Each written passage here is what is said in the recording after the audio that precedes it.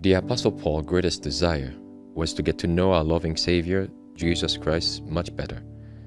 Would you like to know him? Listen to this devotional. That I May Know Him, a devotional by Ellen G. White. A progressive faith.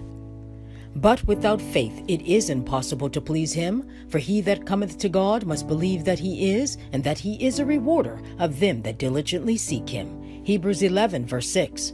The time has come when we are to expect large blessings from the Lord. We must rise to a higher standard on the subject of faith. We have too little faith.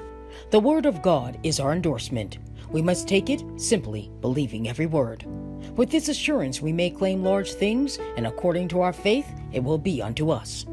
The work of faith means more than we think. It means genuine reliance upon the naked Word of God. By our actions we are to show that we believe that God will do just as he has said. The wills of nature and of providence are not appointed to roll backward nor to stand still. We must have an advancing working faith, a faith that works by love and purifies the soul from every vestige of selfishness.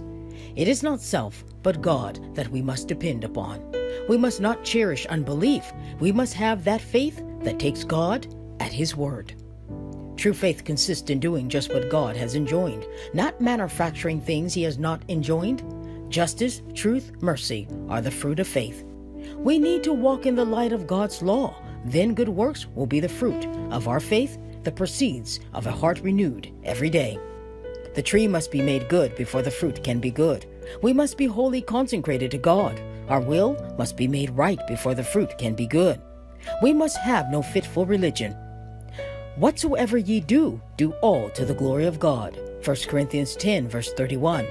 Oh, what a field is open before me. Our people must have the deep working of the Spirit of God every day. They must have a faith that works by love, a faith that emanates from him. There must not be a thread of selfishness drawn into the fabric.